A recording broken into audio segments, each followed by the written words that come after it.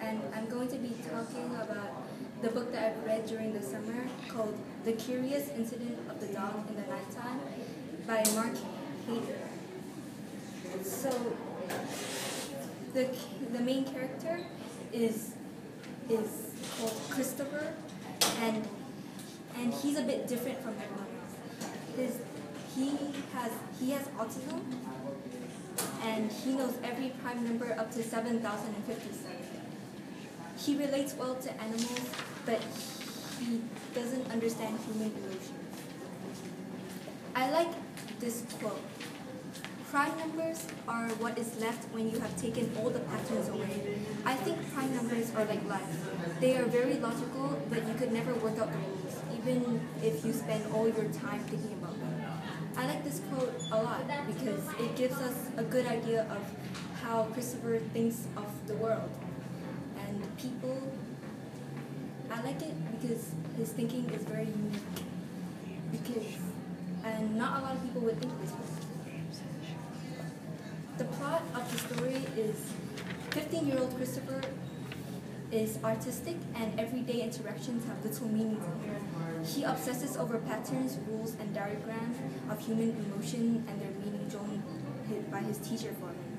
One day, his neighbor's dog, Wellington, is killed, and his carefully constructed universe is threatened.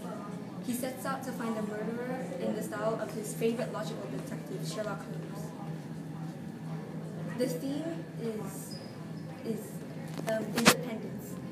Even with autism, his goal in the novel is similar to any other teenagers, to be independent and find his role in the world.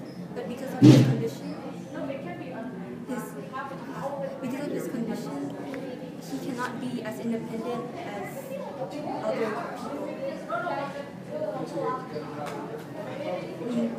But he still wants to be independent, so we see him disobeying his father's rules and telling lies. Subjectivity. This novel is written to tell the readers how people with autistic people think and the differences between their thoughts and our thoughts.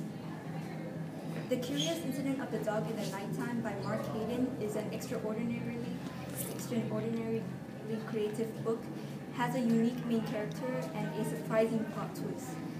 This doesn't directly describe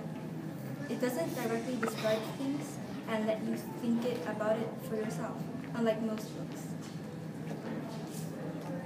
That wraps up my book talk.